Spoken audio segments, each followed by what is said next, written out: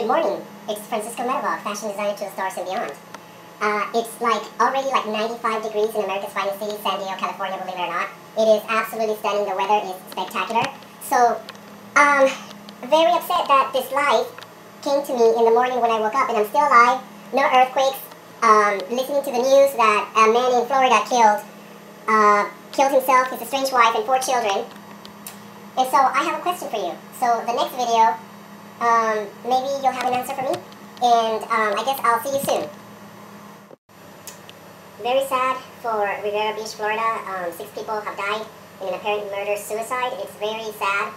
The guy killed the estranged wife and 4 stepchildren, 10 to 14 years old.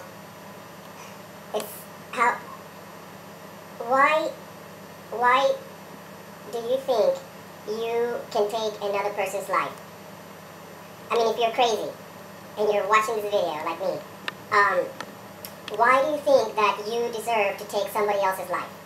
Because you can? Of course you can. But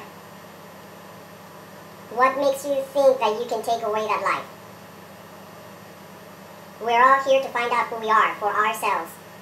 And nobody should take our lives just because of a gun, just because they want to kill you, just because they want to see how you react when you are getting killed. A lot of the people have done horrific things to people throughout the centuries. And I just want to know why, what is behind, what makes people tick to kill. So I want to know what you think.